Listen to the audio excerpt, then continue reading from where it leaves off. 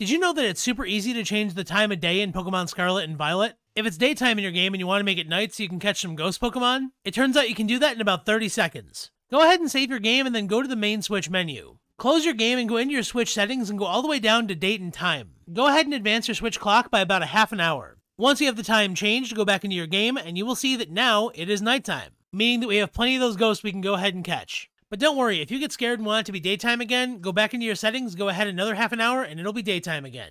And one last thing, if you found the video helpful, please make sure that you like and subscribe so I can keep bringing you awesome videos just like this one.